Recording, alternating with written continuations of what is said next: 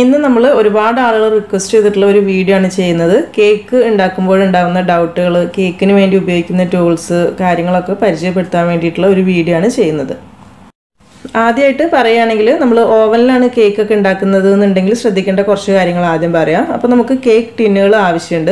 ഇനിയിപ്പോൾ പ്രഷർ കുക്കറിലാണെങ്കിലും ഇതുപോലെ തന്നെ കേക്ക് ടിന്ന് വേണം. പിന്നെ സോസ് പാനിലാണെങ്കിലും അതിൻ്റെ ആവശ്യം വരുന്നില്ല. അപ്പോൾ നിങ്ങൾക്ക് ഏതാണോ സൗകര്യം കേക്ക് ഉണ്ടാക്കാൻ അതുപോലെ ചെയ്യാം. ഞാനിപ്പോൾ ഓവനിൽ ചെയ്യുന്ന സമയത്തുള്ള കേക്ക് ടിന്നിനെ കുറിച്ചാണ് പറയുന്നത്. ഇതിപ്പോൾ 7 ഇഞ്ചിൻ്റെ കേക്ക് പാനാണ്. അപ്പോൾ നമ്മളിപ്പോൾ 2 ദിവസം മുമ്പ് ഒരു ക്രീം കേക്ക് വീഡിയോ ഇട്ടിട്ടുണ്ടായിരുന്നല്ലോ. ആ ഒരു കേക്ക് ഉണ്ടാക്കിയിട്ടുള്ള ഈ 7 ഇഞ്ച് പാനിൽ വെച്ചിട്ടാണ്. അതായത് 1 കിലോ വെയിറ്റ് വരുന്ന കേക്ക് നമുക്ക് 1 കപ്പ് മൈദ വെച്ചിട്ട് ഈ ഒരു 7 ഇഞ്ച് പാനിൽ ഉണ്ടാക്കിയെടുക്കാനായിട്ട് പറ്റും. പിന്നെ ഇത് 9 ഇഞ്ച് വരുന്നതാണ്, 9 ഇഞ്ച് വരുന്ന കേക്ക് പാനാണ്. അപ്പോൾ നമ്മൾ കേക്ക് പാൻ സെലക്ട് ചെയ്യുമ്പോൾ എപ്പോഴും എടുക്കുന്ന ബാറ്ററിൻ്റെ അളവ് നോക്കിയിട്ട് തന്നെ എടുക്കണം. കാരണം 9 ഇഞ്ച് കേക്ക് പാനിലാണെങ്കിൽ 1 കപ്പ് മൈദ വെച്ചിട്ടുള്ള ബാറ്റർ ഒഴിക്കുകയാണെങ്കിൽ കേക്ക് പൊങ്ങി വരില്ല, ആകെ പരന്ന് ഫ്ലാറ്റ് ആയിട്ടായിരിക്കും ഉണ്ടാവുക. അപ്പോൾ ഒരു 7 ഇഞ്ച് 8 ഇഞ്ചിൻ്റെ ഒക്കെ പാൻ വേണ്ടി വരും. ഇപ്പോൾ ഈ 9 ഇഞ്ച് പാനിൽ ഒരു 1.5 കപ്പ് മൈദ വെച്ചിട്ട് ചെയ്യുന്ന അത്യാവശ്യം വലിയൊരു കേക്ക് ആണെങ്കിൽ ഈ ഒരു 9 ഇഞ്ച് പാന് പറ്റും. പിന്നെ അതുപോലെ തന്നെ നമ്മളിപ്പോൾ 1.5 കപ്പ് മൈദയൊക്കെ വെച്ചിട്ടുള്ള ബാറ്ററാണ് റെഡിയാക്കുന്നതെന്നുണ്ടെങ്കിൽ ഈ 7 ഇഞ്ച് കേക്ക് ടിന്നിലേക്ക് ഒഴിക്കുന്ന സമയത്ത് അതിലിങ്ങനെ നിറയുന്നത് പോലെ നിൽക്കും. ഒരിക്കലും അങ്ങനെ നമ്മൾ ബേക്ക് ചെയ്യരുത്. എപ്പോഴും കേക്ക് ടിന്നിൻ്റെ ഒരു പകുതി ഭാഗം മാത്രമേ ബാറ്റർ ഉണ്ടാവാനായിട്ട് പാടുള്ളൂ. അങ്ങനെ ആകുമ്പോഴാണ് നമുക്ക് കറക്റ്റായിട്ട് കേക്കിൻ്റെ ടെക്സ്ചറിൽ കേക്ക് കിട്ടുക. മറ്റേത് മുകൾ ഭാഗത്തേക്കൊക്കെ പൊങ്ങി ആകെ വൃത്തിയായിട്ടായിട്ട് കറക്റ്റ് ബേക്കായിട്ട് കിട്ടില്ല. അപ്പോൾ അതൊന്ന് ശ്രദ്ധിക്കണം. പിന്നെ കേക്ക് ടിന്ന് എടുക്കുന്ന സമയത്ത് എപ്പോഴും നല്ല ബ്രാൻഡഡ് ആയിട്ട് നല്ല ക്വാളിറ്റി ഉള്ള കേക്ക് ടിന്നുകൾ തന്നെ എടുക്കുക. ചെറിയ പൈസയുടെ ഒക്കെ നമ്മൾ കേക്ക് ടിന്ന് ഉപയോഗിക്കാം. പക്ഷേ അതിൻ്റെ പ്രശ്നം എന്താണെന്ന് വെച്ചാൽ കേക്കിൻ്റെ സൈഡ് ഭാഗമൊക്കെ പെട്ടെന്ന് ഭയങ്കര ഹാർഡായി പോകാനുള്ള ചാൻസ് ഒക്കെ ഉണ്ട്. ഇതിപ്പോൾ നോൺ സ്റ്റിക്കിൻ്റെ ആണ്. നിങ്ങൾ എടുക്കുന്ന സമയത്ത് നമുക്ക് അലുമിനിയത്തിൻ്റെ നല്ല ടൈപ്പ് വാങ്ങിക്കാനായിട്ട് കിട്ടും. അത് കുറച്ചുകൂടെ കോസ്റ്റ്ലി ആണ്. അലുമിനിയത്തിൻ്റെ തന്നെ നല്ല ക്വാളിറ്റി കൂടിയിട്ടുള്ളൊരു അലുമിനിയം കേക്ക് ടിന്ന് നമുക്ക് വാങ്ങിക്കാൻ കിട്ടും. നിങ്ങൾക്ക് സെർച്ച് ചെയ്ത് നോക്കിയാൽ മനസ്സിലാക്കാനായിട്ട് പറ്റും. അപ്പോൾ നല്ലതൊക്കെ വാങ്ങിക്കാൻ ഉദ്ദേശിക്കുന്നുണ്ടെങ്കിൽ അങ്ങനത്തെ ഒക്കെ വാങ്ങിക്കാം. കേക്ക് ഉണ്ടാക്കുന്ന സമയത്ത് പിന്നെ നമ്മൾ ഏറ്റവും കൂടുതൽ ശ്രദ്ധിക്കേണ്ട കാര്യം എന്താണെന്ന് വെച്ചാൽ കേക്കിൻ്റെ ബാറ്റർ മിക്സ് ചെയ്യാൻ തുടങ്ങുന്നതിന് മുൻപ് തന്നെ ഈ ഒരു കേക്ക് ടിന്ന് ആദ്യമേ റെഡിയാക്കി വെക്കണം. അതായത് കുറച്ച് ബട്ടർ ഓയിൽ എന്തെങ്കിലും തടവിയിട്ട് കുറച്ച് മൈദ ഇട്ട് തട്ടിയിട്ട് ഒന്ന് വെക്കുക. അതല്ലാന്നുണ്ടെങ്കിൽ ഒരു ബട്ടർ പേപ്പർ അടിഭാഗത്ത് വിരിച്ചിട്ട് റെഡിയാക്കി വെക്കുക. കാരണം നമ്മൾ ബാറ്റർ റെഡിയാക്കി ഉടനെ തന്നെ കേക്ക് ബേക്ക് ചെയ്യണം. അതല്ലാന്നുണ്ടെങ്കിൽ കേക്ക് കറക്റ്റ് പൊങ്ങി വരുന്നതിന് ടെക്സ്ചറിലൊക്കെ പ്രശ്നങ്ങൾ സംഭവിക്കും. അപ്പോൾ അതുകൊണ്ട് നമ്മൾ കേക്ക് ടിന്ന് ആദ്യമേ റെഡിയാക്കി വെക്കണം. അതുപോലെ തന്നെ ഓവനിലാണ് ചെയ്യുന്നതെന്നുണ്ടെങ്കിൽ ഓവൻ പ്രീ ഹീറ്റ് ചെയ്യണം. ഇനി പ്രഷർ കുക്കറിലാണ് അതിൻ്റെതായ രീതിയിൽ എല്ലാം ആദ്യം തന്നെ ചെയ്ത് റെഡിയാക്കി വെക്കണം. 1 കപ്പ് മൈദ വെച്ചിട്ട് 7 ഇഞ്ച് പാനിൽ കേക്ക് ഉണ്ടാക്കുമ്പോൾ 1 കിലോ ഉണ്ടാവും എന്നല്ല കേട്ടോ ഞാൻ ഉദ്ദേശിച്ചിട്ടുള്ളത്. നമ്മൾ കേക്ക് സ്പോഞ്ച് കേക്ക് ഉണ്ടാക്കുന്ന സമയത്ത് ഒരു 500 ഗ്രാം ആയിരിക്കും. അത് ക്രീമൊക്കെ ചെയ്ത് വരുമ്പോഴാണ് 1 കിലോ കേക്കായിട്ട് മാറുന്നത്. പിന്നെ ഓവനെ കുറിച്ച് പറയുകയാണെങ്കിൽ ഞാനിവിടെ കൺവെക്ഷൻ ഓവനാണ് ഉപയോഗിക്കുന്നത്. Microwave plus convection oven. അപ്പോൾ ഇതിൽ നമ്മൾ കൺവെക്ഷൻ എന്ന ഓപ്ഷനിൽ വെച്ചിട്ടാണ് കേക്ക് ഉണ്ടാക്കുന്നത്. കൺവെക്ഷൻ എന്നുള്ള ഓപ്ഷൻ പ്രസ് ചെയ്തതിന് ശേഷം നമുക്കിതിൽ ടെമ്പറേച്ചർ സെറ്റ് ചെയ്യാനായിട്ട് പറ്റും. ചിലപ്പോൾ 170 ഡിഗ്രി അല്ലെങ്കിൽ 180 ഡിഗ്രി. അത് നമ്മൾ ഓരോ ഓവൻ്റെ കമ്പനിക്ക് അനുസരിച്ച് ചിലപ്പോൾ ടെമ്പറേച്ചറിൽ വ്യത്യാസം ഉണ്ടാവും. അപ്പോൾ നമുക്ക് ഈ ഓവൻ്റെ കൂടെ കാറ്റലോഗ് കിട്ടുമല്ലോ, ആ ഒരു ബുക്കിൽ കറക്റ്റ് കൊടുത്തിട്ടുണ്ടാവും ടെമ്പറേച്ചർ കാര്യങ്ങൾ സെറ്റ് ചെയ്യേണ്ടത്. അത് നോക്കിയിട്ട് തന്നെ സെലക്ട് ചെയ്യാം. ഈ ഒരു കൺവെക്ഷൻ ഓവൻ കുഴപ്പമൊന്നുമില്ല. നമ്മളെപ്പോലെ വല്ലപ്പോഴൊക്കെ കേക്ക് ഉണ്ടാക്കുന്നവർക്കൊക്കെ ആണെങ്കിൽ ഈ ഒരു ഓവൻ തന്നെ മതിയാവും കൺവെക്ഷൻ. പിന്നെ ഈ ഒരു മീഡിയ എന്ന് പറഞ്ഞ കമ്പനി ഞാൻ പ്രിഫർ ചെയ്യുന്നില്ല. അതിൻ്റെ പവർ കാര്യങ്ങളൊക്കെ കുറച്ച് പ്രോബ്ലംസ് ഉണ്ട്. നല്ലത് ആയിരിക്കാം, ഞാൻ വാങ്ങിച്ചിട്ട് ഇപ്പോൾ കുറച്ച് കാലമായി. അപ്പോൾ നിങ്ങൾ ഓവൻ വാങ്ങിക്കുമ്പോൾ എപ്പോഴും നല്ല കമ്പനി തന്നെ സെലക്ട് ചെയ്തിട്ട് വാങ്ങിക്കേണ്ട കാര്യം മറക്കരുത് കേട്ടോ. ഇനി കേക്ക് ഉണ്ടാക്കാൻ മാത്രമാണെങ്കിൽ ഇതുപോലത്തെ OTG ഓവനായിരിക്കും കുറച്ചുകൂടെ നല്ലത്.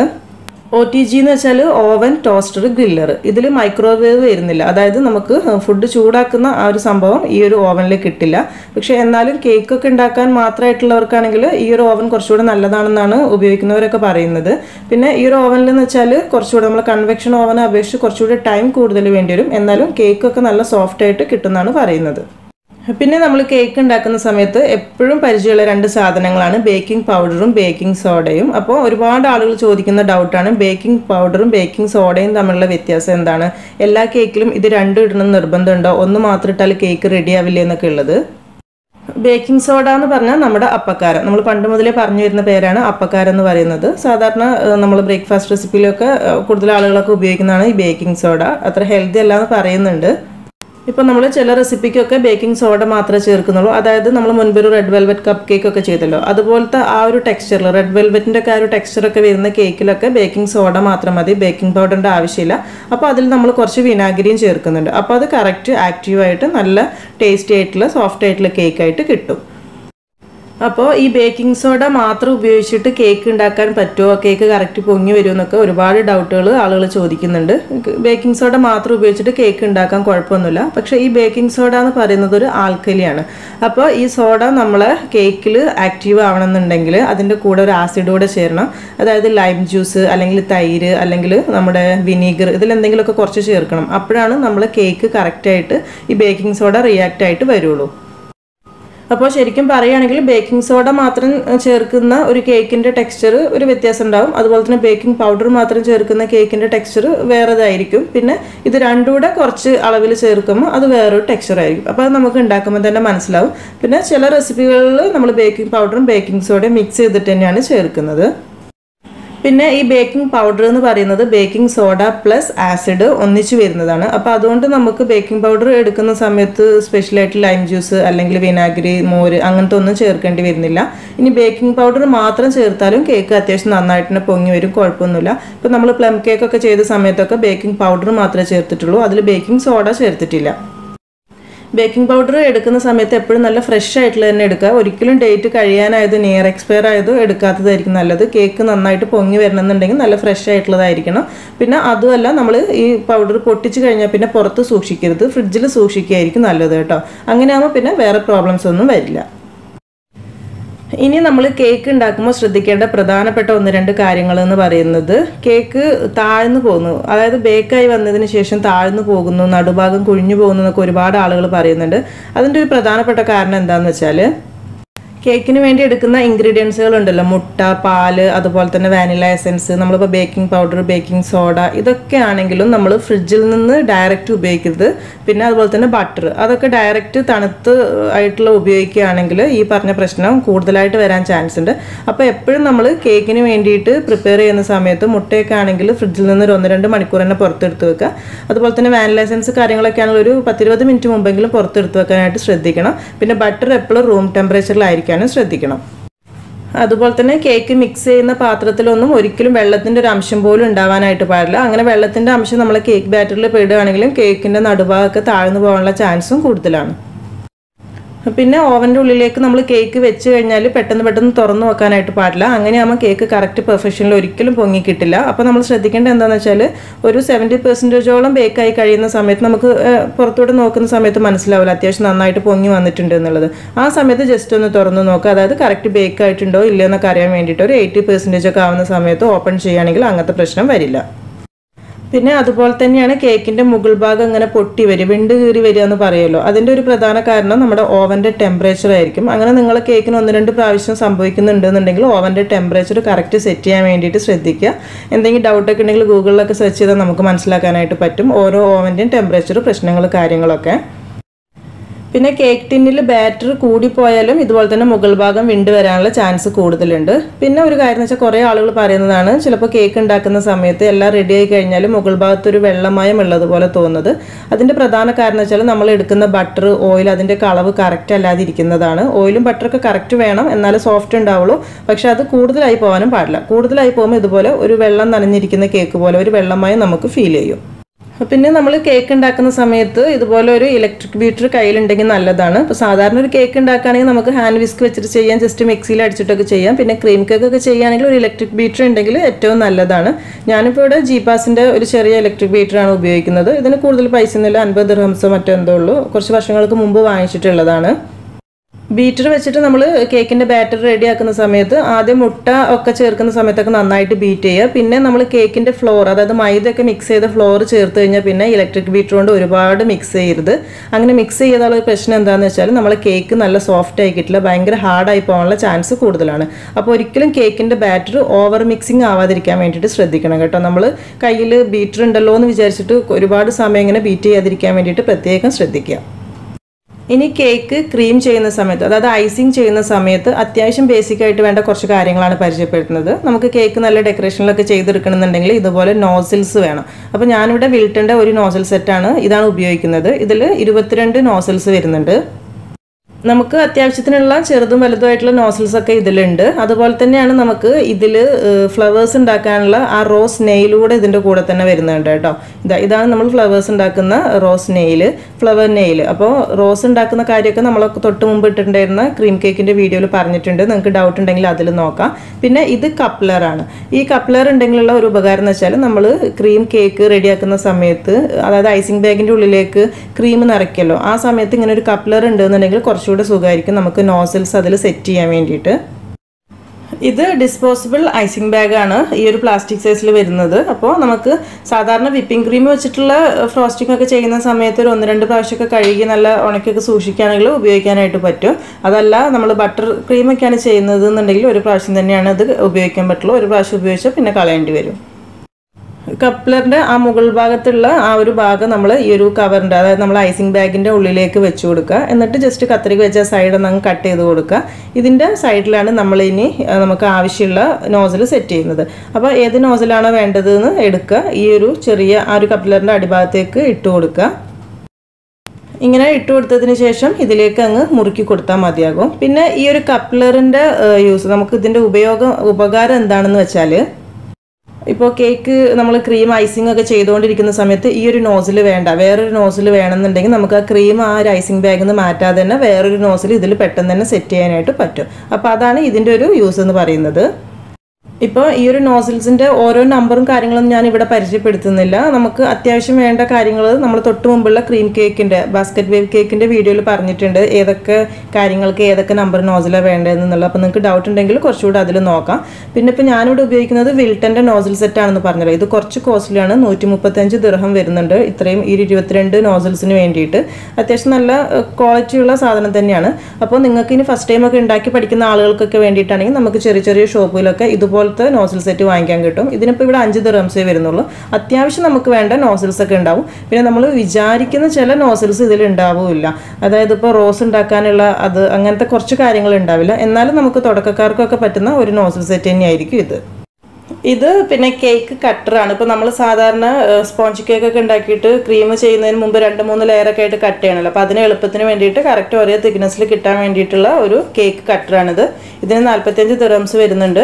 അപ്പോൾ നമുക്ക് സാധാരണ കത്തി കൊണ്ട് ചെയ്യുക, കുറച്ചുകൂടി നന്നായിട്ട് ചെയ്യണമെന്നുണ്ടെങ്കിൽ ഇത് ഉപയോഗിക്കാം. പിന്നെ നമുക്ക് കേക്കിൻ്റെ തിക്നെസ് എങ്ങനെയൊക്കെയാണ് വേണ്ടത് അതിനനുസരിച്ചിട്ട് ഇതിൽ ശരിക്കും അഡ്ജസ്റ്റ് ചെയ്യാനായിട്ട് പറ്റും. താഴേക്ക് മേലേക്കൊക്കെ അഡ്ജസ്റ്റ് ചെയ്യാനായിട്ട് പറ്റും. ഇനി കേക്ക് ക്രീം, അതായത് ഐസിങ് ചെയ്യുന്ന സമയത്തുള്ള കളേഴ്സ് ഒന്ന് പരിചയപ്പെടാം. അതിന് വേണ്ടിയിട്ട് കളേഴ്സ് എടുക്കുന്ന സമയത്ത് എപ്പോഴും ജെൽ ടൈപ്പുള്ള കളർ എടുക്കണം, ജെൽ ഐസിങ് കളർ എടുക്കണം. ഇതിപ്പോൾ നമ്മൾ സാധാരണ സൂപ്പർ മാർക്കറ്റിലൊക്കെ പോകുന്ന സമയത്ത് പെട്ടെന്നൊന്നും കിട്ടില്ല ഈ ജെൽ കളേഴ്സ്. അവിടെ എപ്പോഴും നമുക്ക് ലിക്വിഡ് കളേഴ്സ് ആയിരിക്കും കിട്ടുക. ഇതുപോലുള്ള ലിക്വിഡ് കളേഴ്സാണ് നമ്മൾ സൂപ്പർ മാർക്കറ്റിലൊക്കെ ചോദിച്ചാൽ കിട്ടുക. പക്ഷെ ഒരിക്കലും നമ്മൾ കേക്കിന് വേണ്ടിയിട്ട് ഈ ഒരു ലിക്വിഡ് കളേഴ്സ് എടുക്കരുത്. ജെൽ കളർ കിട്ടണമെന്നുണ്ടെങ്കിൽ എപ്പോഴും കേക്കുമായിട്ട് ബന്ധപ്പെട്ടുള്ള ഷോപ്പുകളിൽ തന്നെ പോകണം. പിന്നെ ഈ ഒരു ടിന്നിന് 10 ദിർഹംസ് വരുന്നുണ്ട്. എന്നാലും കുഴപ്പമില്ല, നല്ല ജെൽ കളറാണ്. എപ്പോഴും നല്ല ക്വാളിറ്റിയുള്ള നല്ല ബ്രാൻഡായിട്ടുള്ള തന്നെ എടുക്കുക. ഞാനിപ്പോൾ ഇവിടെ വിൽട്ടൻ്റെ കളേഴ്സാണ് യൂസ് ചെയ്യുന്നത്. ഈ കളേഴ്സൊക്കെ പിന്നെ നമ്മൾ ഓപ്പൺ ചെയ്ത് കഴിഞ്ഞാൽ പുറത്ത് സൂക്ഷിക്കരുത്, എപ്പോഴും ഫ്രിഡ്ജിൽ സൂക്ഷിക്കുന്നതായിരിക്കും നല്ലത്. അതുപോലെ തന്നെ എക്സ്പയറി ഡേറ്റ് ഒക്കെ കറക്റ്റ് ശ്രദ്ധിച്ചിട്ട് തന്നെ എടുക്കണം. ഇനി നമ്മളെ ക്രീം കേക്ക് റെഡിയാക്കാൻ വേണ്ടിയിട്ടുള്ള വിപ്പിംഗ് ക്രീമിനെ കുറിച്ചാണ് പറയുന്നത്. ഞാനിവിടെ ഉപയോഗിക്കുന്നത് മാക്ടോപ്പിൻ്റെ വിപ്പിംഗ് ക്രീമാണ്. നമ്മൾ ആദ്യമൊക്കെ ഉപയോഗിക്കുന്നത് അൽമറയുടെ ഒക്കെ ഇതുപോലുള്ള വിപ്പിംഗ് ക്രീമാണ്. ഇതുപോലത്തെ വിപ്പിംഗ് ക്രീം വെച്ചിട്ട് ചെയ്യുമ്പോൾ ചെയ്യാം, കുഴപ്പമൊന്നുമില്ല. ഈ ഒരു വിപ്പിംഗ് ക്രീം അല്ലെങ്കിൽ ഡ്രീം വിപ്പ് എന്ന് പറയുന്ന വിപ്പിംഗ് പൗഡറൊക്കെ നല്ലത് തന്നെയാണ്, കുഴപ്പമൊന്നുമില്ല. പക്ഷെ നമുക്ക് പുറത്തുനിന്നൊക്കെ ബേക്കറിയിൽ നിന്നൊക്കെ വാങ്ങിക്കുന്ന കറക്റ്റ് അതേ ടേസ്റ്റ് കേക്കിന് കിട്ടണമെന്നുണ്ടെങ്കിൽ ഈ ക്രീം വെച്ച് ചെയ്താൽ റെഡി ആവില്ല. പിന്നെ നല്ലൊരു കളർ, കറക്റ്റ് ഒരു പ്യുവർ വൈറ്റ് കളർ കിട്ടുന്നുമില്ല. അപ്പോൾ വിപ്പിംഗ് ക്രീം സെലക്ട് ചെയ്യുമ്പോൾ എപ്പോഴും ഡയറി വിപ്പിംഗ് ക്രീം എടുക്കാതെ നോൺ ഡയറി വിപ്പിംഗ് ക്രീം എടുക്കുക. ഇവിടെ ഇപ്പോൾ ഞാൻ അബുദാബിയിലൊക്കെ ഉപയോഗിച്ചതിൽ വെച്ചിട്ട് എനിക്ക് ഏറ്റവും നന്നായിട്ട് തോന്നുന്നത് ഈ മാക്ടോപ്പ് എന്ന് പറയുന്ന ക്രീമാണ്. ഇതിൽ നമ്മൾ എക്സ്ട്രാ പഞ്ചസാര മധുരമൊന്നും ചേർക്കേണ്ട, അത്യാവശ്യം മധുരത്തോട് കൂടി തന്നെയായിട്ടാണ് വരുന്നത്. പിന്നെ നല്ലൊരു ടെക്സ്ചറാണ്, നല്ലൊരു ടേസ്റ്റുമാണ്. അപ്പോൾ ഈ ഒരു മാക്ടോപ്പിൻ്റെ ക്രീം എന്ന് പറയുമ്പം ഇപ്പോൾ എല്ലാ സൂപ്പർ മാർക്കറ്റിലൊന്നും നമുക്ക് കിട്ടുന്നില്ല. ലുലുവിൽ ഉണ്ടാവാറുണ്ട്, അതുപോലെ തന്നെ കോപ്പറേറ്റീവിലൊക്കെ ചില സമയത്ത് ഉണ്ടാവാറുണ്ട്. ഈ ഒരു ക്രീം ചില സമയത്തൊക്കെ നല്ല ഓഫർ പ്രൈസിലൊക്കെ കിട്ടാറുണ്ട് കേട്ടോ. 13 ദിർഹംസിനൊക്കെ കിട്ടുന്നുണ്ട്. സാധാരണ രീതിയിൽ 20-25 ദിർഹംസൊക്കെ കാണലുണ്ട്. അപ്പോൾ ഓഫറുള്ള സമയത്തൊക്കെ വാങ്ങി വെക്കുകയാണെങ്കിൽ കുറച്ചുകൂടി നല്ലതായിരിക്കും.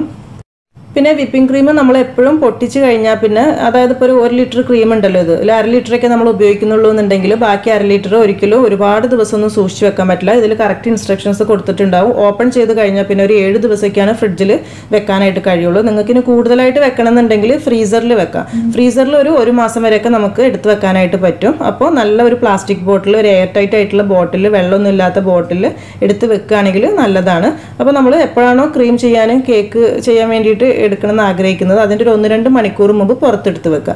അപ്പോൾ കറക്റ്റ് ആ ഒരു ക്രീമി രൂപത്തിലേക്കായിട്ട് തന്നെ വന്നിട്ടുണ്ടാകും. പിന്നെ എങ്ങനെയാണ് വിപ്പിംഗ് ക്രീം റെഡി ആക്കേണ്ടതിനെ കുറിച്ചിട്ടുള്ള നല്ല ഡീറ്റെയിൽ ആയിട്ട് തന്നെ നമ്മുടെ തൊട്ട് മുൻപ് ഇട്ടിട്ടുള്ള ആ ഒരു ബാസ്ക്കറ്റ് വേവ് കേക്കിൻ്റെ വീഡിയോയിൽ പറഞ്ഞിട്ടുണ്ട്. നിങ്ങൾക്ക് ഡൗട്ട് ഉണ്ടെങ്കിൽ അതിൽ നോക്കിയാൽ മതിയാവും കേട്ടോ. പിന്നെ ഈ ഒരു മാക്ടോപ്പിൻ്റെ ക്രീം തന്നെ വേണമെന്നല്ല കേട്ടോ ഞാൻ ഉദ്ദേശിച്ചത്. നമ്മളിപ്പോൾ ഇവിടെ ഉപയോഗിച്ചിട്ടുള്ള വെച്ചിട്ട് നല്ലൊരു കമ്പനി, നല്ലൊരു ക്രീമായിട്ട് തോന്നിയതുകൊണ്ട് പറഞ്ഞതാണ്. ഇനിയിപ്പോൾ നാട്ടിലൊക്കെ ആണെങ്കിലും നല്ല ഇതുപോലെ തന്നെ നല്ല ക്രീമുകൾ നമുക്ക് കിട്ടും. അതിലിപ്പോൾ ഫിയോന, അതുപോലെ തന്നെ സിൽവർ മാക് എന്നൊക്കെ പറഞ്ഞിട്ട് 1-2 കമ്പനികളുണ്ട്. അപ്പോൾ നിങ്ങൾ ഒന്നുകൂടെ ഷോപ്പിലൊക്കെ അന്വേഷിച്ചിട്ട് നോൺ ഡയറി ആയിട്ടുള്ള വിപ്പിംഗ് ക്രീമുകൾ സെലക്ട് ചെയ്താൽ മതിയാകും.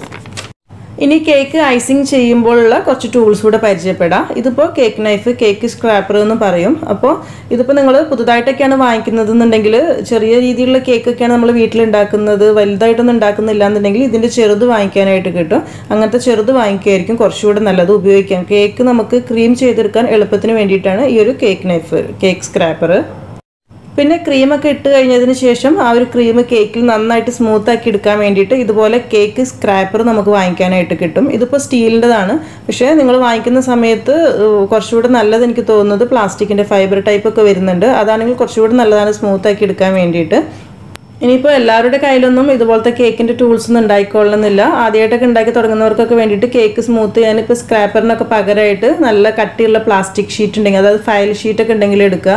അതുപോലെ തന്നെ എക്സ്ട്രാ ഷീറ്റൊക്കെ ഉണ്ടെങ്കിൽ ഇതുപോലെ സ്ക്വയറിൽ കട്ട് ചെയ്തെടുക്കുകയാണെങ്കിൽ നമുക്ക് കേക്കിൻ്റെ മുകൾ ഭാഗത്തു നിന്നും സൈഡിൽ നിന്നൊക്കെ ക്രീം ഇതുപോലെ നന്നായിട്ട് സ്മൂത്ത് ചെയ്തെടുക്കാനൊക്കെ ആയിട്ട് പറ്റും. പിന്നെ ഇത് കേക്ക് സെർവറാണ്. ശരിക്കും ഇത് കാണിക്കേണ്ട ആവശ്യമില്ല. അപ്പോൾ ഞാനിത് കാണിക്കുന്നത് എന്താണെന്ന് വെച്ചാൽ നമ്മൾ സ്ക്രാപ്പറിന് പകരമായിട്ട് ഇതിൻ്റെ ഈ സൈഡ് ഭാഗത്ത് കണ്ടില്ല ഈ ഒരു ഡിസൈന്, ഇതൊക്കെ വെച്ചിട്ട് നമ്മൾ കേക്കിൻ്റെ റൗണ്ടിൽ അങ്ങ് ചുറ്റിച്ച് കൊടുക്കുകയാണെങ്കിൽ നല്ലൊരു ഡിസൈൻ ഷേപ്പൊക്കെ കിട്ടും. അപ്പോൾ അങ്ങനെ വേണമെങ്കിൽ നമുക്ക് ഇതുപോലത്തെ ഡിസൈൻ വരുന്ന സൈസ് സ്ക്രാപ്പർ വാങ്ങിക്കാനായിട്ട് കിട്ടും പ്ലാസ്റ്റിക്കിൽ തന്നെ. അപ്പോൾ അതുപോലത്തെ വേണമെങ്കിൽ നിങ്ങൾക്ക് സെലക്ട് ചെയ്യാം. ഇനി നമ്മൾ കേക്കൊക്കെ ഉണ്ടാക്കുമ്പോൾ നമുക്ക് കൂടുതൽ യൂസ്ഫുൾ ആവുന്ന ഒരു സാധനമാണ് കേക്കിന് ഉപയോഗിക്കുന്ന സ്പാച്ചുല എന്ന് പറയുന്നത്. ഇതിൻ്റെ അടിഭാഗം നല്ല ഫ്ലെക്സിബിൾ ആണ്. ഇതുണ്ടെങ്കിലുള്ള ഉപകാരം എന്താണെന്ന് വെച്ചാൽ നമ്മൾ ബാറ്ററൊക്കെ, കേക്കിൻ്റെ ബാറ്ററൊക്കെ മിക്സ് ചെയ്ത് കേക്ക് ടിന്നിലേക്ക് ഒഴിക്കുന്ന സമയത്തൊക്കെ തുള്ളി പോലും ബാറ്റർ വേസ്റ്റ് ആവാതെ നമുക്ക് ബേക്കിംഗ് ട്രേയിലേക്ക് ഒഴിക്കാനായിട്ട് പറ്റും. അതുപോലെ തന്നെ നമ്മളിപ്പോൾ ഐസിംഗ് ഒക്കെ ചെയ്യുന്ന സമയത്ത് ഐസിംഗ് ബാഗിലേക്ക് ക്രീം ഇടാനും ഒക്കെ എളുപ്പമുള്ള ഒരു ഉപകരണമാണ് നമ്മൾ ഈ ഒരു സ്പാച്ചുല എന്ന് പറയുന്നത്. ഇത് നമ്മൾ കേക്ക് ഐസിങ് ചെയ്യുന്ന സമയത്ത് എളുപ്പമാവാൻ വേണ്ടിയിട്ടുള്ള ഒരു ടേൺ ടേബിളാണ്. ഇത് ഫൈബറിൻ്റെ ആണ് ഞാൻ വാങ്ങിച്ചിട്ടുള്ളത്. ഇതിന് 25 ദിറംസ് 30 ദിറംസിൻ്റെ ഉള്ളിലേ വരുന്നുള്ളൂ. നിങ്ങൾക്കിനി വേണമെന്നുണ്ടെങ്കിൽ സ്റ്റീലിൻ്റെ ഒക്കെ സെലക്ട് ചെയ്യാം, എങ്ങനത്തെയാണോ ഇഷ്ടമെന്ന് വെച്ചാൽ. ടേൺ ടേബിൾ ഇല്ലാത്തവർക്കായിട്ട് ഇതുപോലെ ഒരു ബൗൾ കമിഴ്ത്തി വെക്കുക. അതിൻ്റെ മുകളിൽ ഒരു സ്റ്റീൽ പ്ലേറ്റോ അടപ്പോ എന്തെങ്കിലും കമിഴ്ത്തി വെച്ചിട്ട് അതിൻ്റെ മുകളിൽ കേക്ക് വെച്ചിട്ട് നമുക്ക് റൗണ്ട് ചെയ്തിട്ട് ക്രീമൊക്കെ ചെയ്തെടുക്കാനായിട്ട് പറ്റും. ഇനിയിപ്പോൾ നമുക്ക് വേണ്ടത് കേക്ക് ബേസ് ആണ്. ഇതിപ്പോൾ ഞാനിവിടെ ഇതിൻ്റെ മുകളിലുള്ള ചെറിയ ബേസ് എന്ന് പറയുന്നത് നമ്മൾ സാധാരണ ഒരു കാർഡ്ബോർഡ് വെട്ടിയിട്ട് അതിൻ്റെ മുകളിൽ അലുമിനിയം ഫോയിൽ പേപ്പർ കൊണ്ട് കവർ ചെയ്തെടുത്തിട്ടുള്ളതാണ്. ഇങ്ങനെ ചെറിയൊരു ബേസ് ഉണ്ടെന്നുണ്ടെങ്കിൽ നമുക്കൊരു 3-4 പ്രാവശ്യമൊക്കെ സുഖമായിട്ട് ഉപയോഗിക്കുക. വെള്ളമൊന്നും തട്ടിക്കാതെ നന്നായിട്ട് തുടച്ച് വൃത്തിയാക്കി എടുത്ത് വെച്ചാൽ മതി ആവശ്യം കഴിഞ്ഞിട്ട്. ഈ ഒരു ചെറിയ കേക്ക് ബേസിൻ്റെ ആവശ്യം എന്ന് പറയുന്നത് നമ്മൾ കേക്ക് കഴിഞ്ഞ വീഡിയോയിൽ നിങ്ങൾക്ക് കണ്ടപ്പോൾ മനസ്സിലായിട്ടുണ്ടാവും. കേക്കിൻ്റെ അടിഭാഗത്ത് ഇത് ഉണ്ടെന്നുണ്ടെങ്കിൽ നമുക്ക് ഇടയ്ക്കിടയ്ക്ക് ഫ്രിഡ്ജിലേക്ക് കേക്ക് എടുക്കും ഒക്കെ വേണമല്ലോ. ആ സമയത്തൊക്കെ എടുക്കാനും വെക്കാനൊക്കെ സുഖമായിരിക്കും ഇങ്ങനെ ഒരു ചെറുതുണ്ടെന്നുണ്ടെങ്കിൽ. ഇപ്പോൾ വലുത് ഉള്ള ബേസ് ഞാൻ വാങ്ങിച്ചിട്ടുള്ളതാണ്. അത് നമുക്ക് വേണമെങ്കിൽ ഇതുപോലെ തന്നെ കാർഡ്ബോർഡിൽ വെട്ടി ഉണ്ടാക്കാവുന്നതാണ്. ഇനിയിപ്പോൾ ഇതൊന്നും ഇല്ലാന്നുണ്ടെങ്കിലും നമുക്ക് സാധാരണ ഒരു സ്റ്റീലിൻ്റെ നല്ല പ്ലേറ്റ്, ഒരു അലുമിനിയത്തിൻ്റെ നല്ല പ്ലേറ്റ് ഒക്കെ ഉണ്ടെന്നുണ്ടെങ്കിൽ സാധാരണ വീട്ടമ്മമാർക്കൊക്കെ നമുക്ക് ഇതുപോലെ ഇതിൻ്റെ മുകളിൽ കേക്ക് വെച്ചിട്ട് ഡിസൈൻ ചെയ്ത് ഐസിംഗ് ഒക്കെ ചെയ്തെടുക്കാവുന്നതാണ്. പിന്നെ കുറച്ച് ആളുകളൊക്കെ ചോദിച്ചിട്ടുണ്ടായിരുന്നു ഈ കേക്കിൻ്റെ കറക്റ്റ് ടൂൾസൊക്കെ കിട്ടുന്ന ഷോപ്സിൻ്റെ പേരും കൂടെ പറയണമെന്നുള്ളത്. ഇപ്പോൾ അബുദാബിയിലുള്ളത് മാത്രമേ എനിക്കറിയുള്ളൂ. അബുദാബിയിലാണെങ്കിൽ മെയിനായിട്ട് 2 ഷോപ്സിലാണ് ഞാൻ പോയിട്ടുള്ളത്. ഒരുപാട് ഷോപ്സ് ഉണ്ടാവുമായിരിക്കും കേട്ടോ. അതിലൊന്ന് വിൽട്ടൺ, WTC മാളിൽ വിൽട്ടൺ എന്ന് പറഞ്ഞിട്ട് നല്ല ബ്രാൻഡഡ് ഒരു ഷോപ്പുണ്ട് കേക്കിൻ്റെ. അവിടെ കുറച്ച് കോസ്റ്റ്ലിയാണ് സാധനങ്ങൾക്കൊക്കെ. അതുപോലെ തന്നെ സലാം സ്ട്രീറ്റിൽ കേക്കി എന്ന് പറഞ്ഞിട്ട് നല്ലൊരു ഷോപ്പുണ്ട്. അവിടെയും കുഴപ്പമൊന്നുമില്ല, അത്ര കോസ്റ്റ്ലി അല്ല. പിന്നെ ഓരോ സ്ഥലത്തും ഓരോ ബ്രാൻഡഡ് ഷോപ്പുകളൊക്കെ ഉണ്ടാവും കേക്കുമായിട്ട് ബന്ധപ്പെട്ടിട്ടുള്ളത്. അപ്പോൾ നിങ്ങൾ ജസ്റ്റ് ഒന്ന് സെർച്ച് ചെയ്ത് നോക്കിയാൽ മതി കേട്ടോ. അപ്പോൾ ഇത്രയാണ് നമുക്ക് ബേസിക്കായിട്ട് നല്ലൊരു ക്രീം കേക്ക് വീട്ടിൽ ഉണ്ടാക്കിയെടുക്കാൻ വേണ്ടിയിട്ട് ആവശ്യമുള്ള ടൂൾസ് എന്ന് പറയുന്നത്. ഇനിയും ഒരുപാട് ടൂൾസും കാര്യങ്ങളൊക്കെ ഉണ്ട്. ഇപ്പോൾ നമ്മൾ മിറർ ഗ്ലേസ് കേക്ക് അതുപോലെ തന്നെ ഫോണ്ടൻ കേക്ക് ഒക്കെ ചെയ്യുമ്പോൾ ആ ഒരു സമയത്ത് നമുക്ക് ആ ഒരു ഇൻഗ്രീഡിയൻസ് ഒക്കെ പരിചയപ്പെടാം. അപ്പോൾ ഈ ഒരു വീഡിയോ നിങ്ങൾക്ക് യൂസ്ഫുൾ ആയിട്ട് തോന്നിയിട്ടുണ്ട് എന്നുണ്ടെങ്കിൽ തീർച്ചയായിട്ടും ലൈക്ക് ചെയ്യാനും ഷെയർ ചെയ്യാനും മറക്കരുത്. അതുപോലെ തന്നെ സബ്സ്ക്രൈബ് ചെയ്യാത്തവരുണ്ടെങ്കിൽ സബ്സ്ക്രൈബ് ചെയ്യാനും മറക്കരുത് കേട്ടോ. താങ്ക്